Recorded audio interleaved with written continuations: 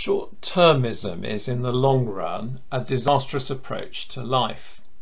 It can be so hard to plan ahead or to have a long-term big picture in mind as we live our daily lives, but long-term vision is as essential in life as it is on any journey, where we need to know not only where to plant our feet or which way to turn at the next junction, but where's our destination and in which direction should we be looking to make progress.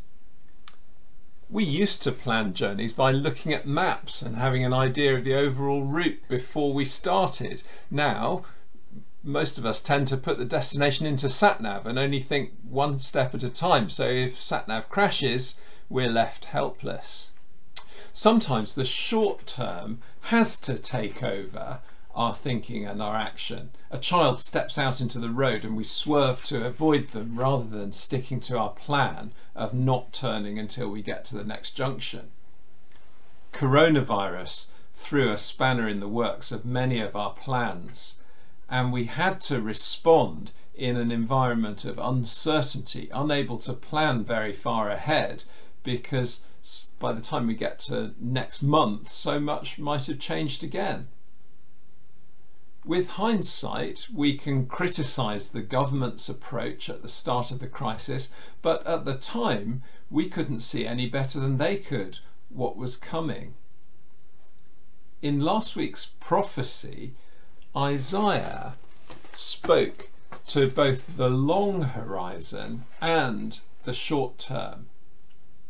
Eventually, Egypt would be included in God's people. But for now, says Isaiah, don't make an alliance with them, he warns the people of Judah, the leaders of Judah. In the short term, Egypt would be under God's judgment. In today's oracle, Isaiah speaks to Jerusalem.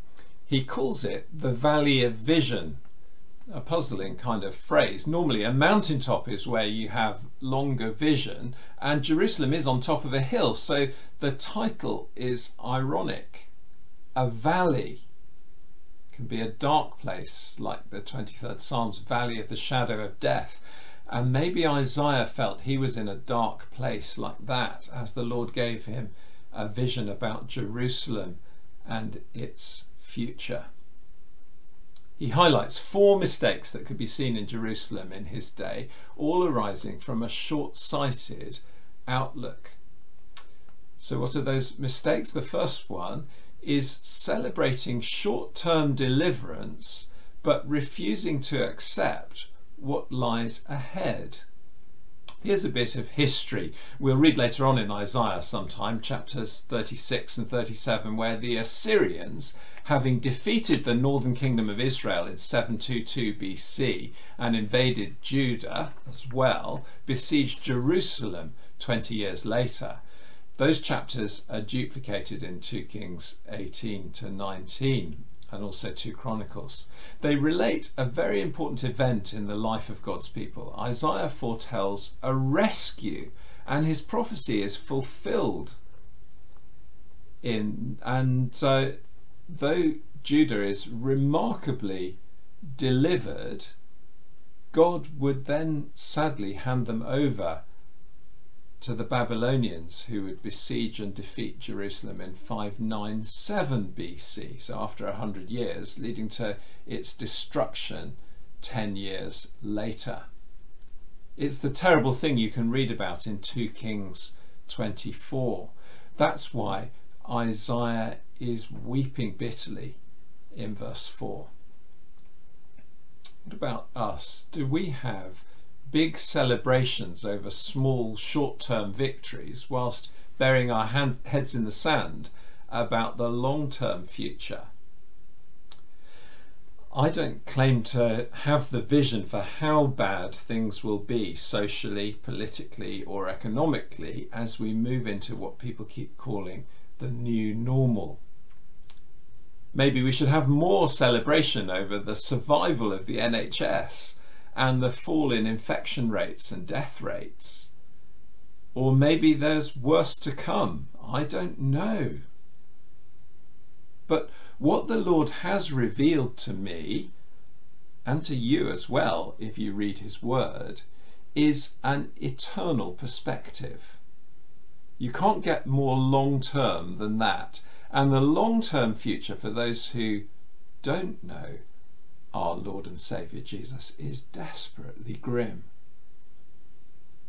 There may be things we can do to help our community's short-term needs, and we can rejoice over any reduction in poverty, improvement in education, progress in addressing mental health, breakthroughs in medical research. But the thing that brings rejoicing in heaven, Jesus tells us, is when a sinner repents. The long-term future for any believer in Jesus is wonderfully bright. Any church needs to remember this as we respond to the needs of society. There's a danger of churches in this country taking our eye off the ball as we support the government's message of stay alert, control the virus, save lives. Of course, we must support that, but that's not all. We have something greater to offer as well. Saving lives, or postponing death would be another way to put it, is not our big long-term goal. We can see a bigger need that people have, and we have something to offer the world that is far more valuable. The gospel of Jesus, which saves lives beyond death. The second mistake Isaiah saw being made in Jerusalem was looking to human plans and resources, but not acknowledging God as their supplier. The big achievement of King Hezekiah, for which he is remembered, is his tunnel. You can still walk along this tunnel under the old city of Jerusalem for half a kilometre. It has a gradient of 0.1%. It was hewn out of solid rock by teams of labourers with pickaxes from both ends of the tunnel, and nobody's quite sure how they managed to meet in the middle after this snaking route, presumably by some kind of sonic location, hitting the rock with hammers or something. It was an engineering marvel and brought Jerusalem a great sense of security. The purpose of the tunnel was to bring water from the protected Gihon spring to the lower pool in the city and have its overflow drain away into the porous rock rather than out into the valley. So if an enemy besieged the city, those inside could last for ages with fresh water while the attackers had no access to water. It was a defensive masterstroke. Scholars reckon it was done in less than 4 years, maybe as little as 9 months. Maybe it's possible that the revelry in verse 2 was celebration when the two teams of diggers met in the middle.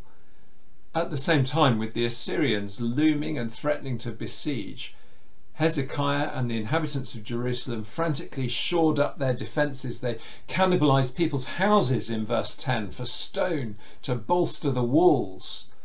With walls, weapons and a water supply, who needed anything else? That was their problem.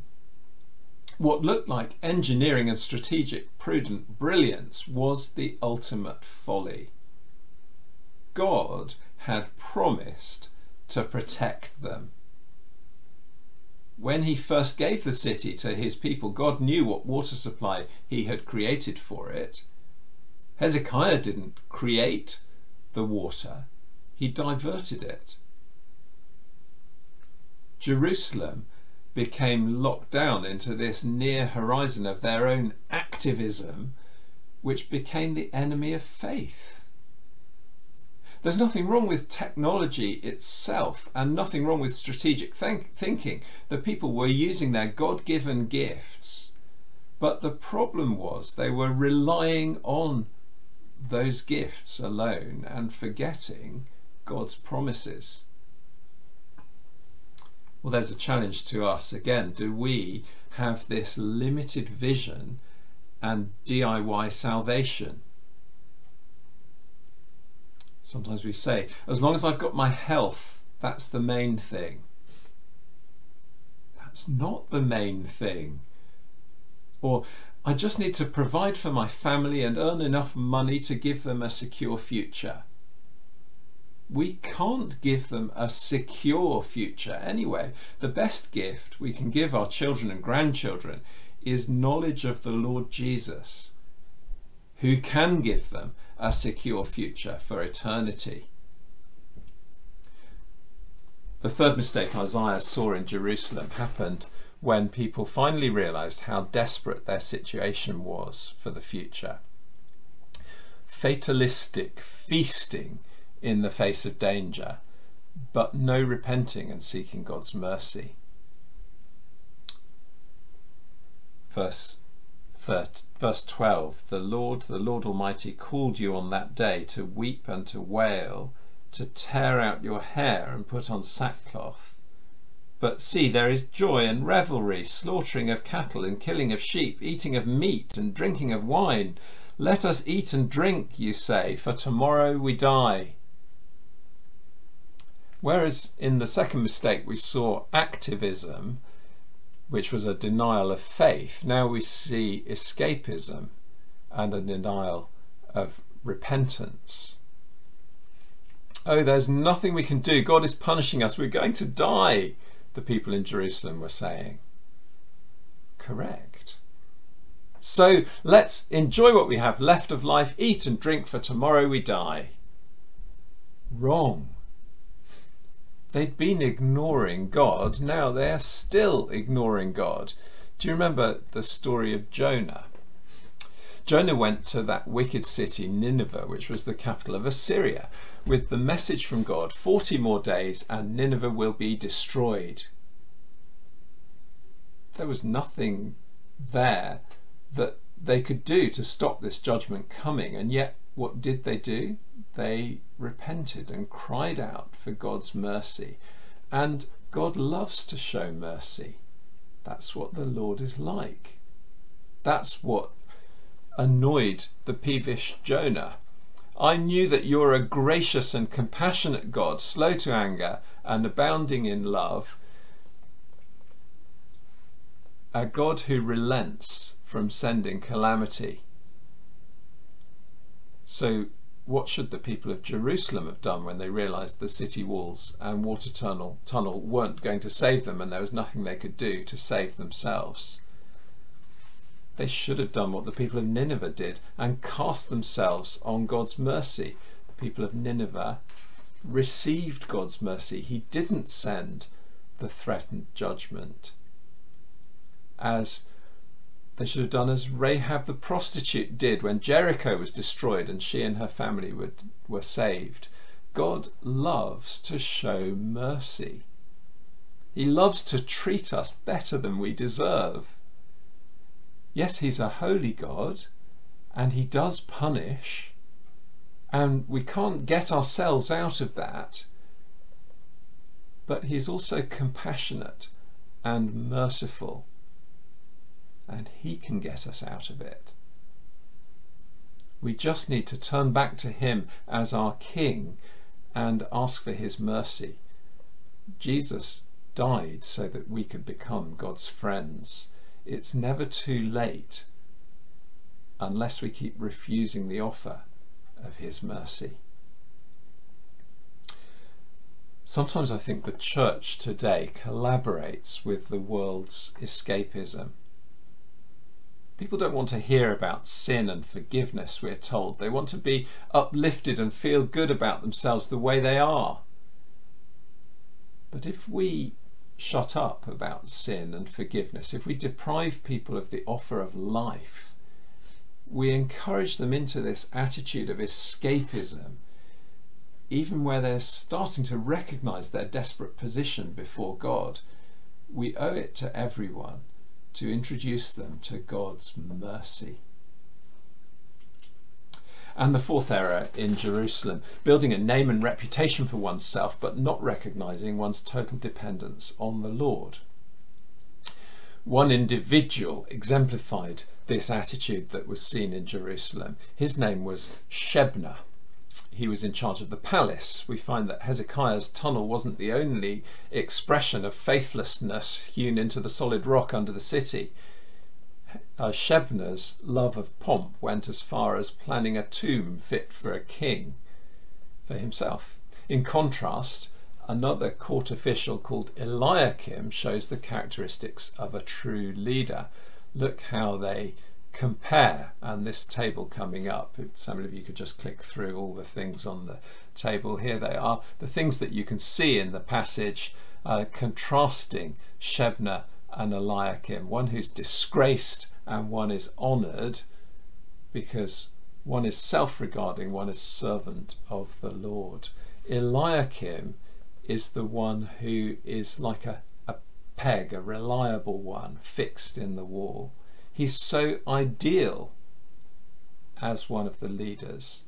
And so there's a sad surprise in verse 24. In that day, declares the Lord Almighty, the peg driven into the firm place will give way. It will be sheared off and will fall, and the load hanging on it will be cut down. The Lord has spoken. Maybe it's Eliakim's own weakness, maybe it's the failings of his family who hang on his glory like heavy items on the peg on the wall, but he is not up to the job of bearing the full weight of government of God's people.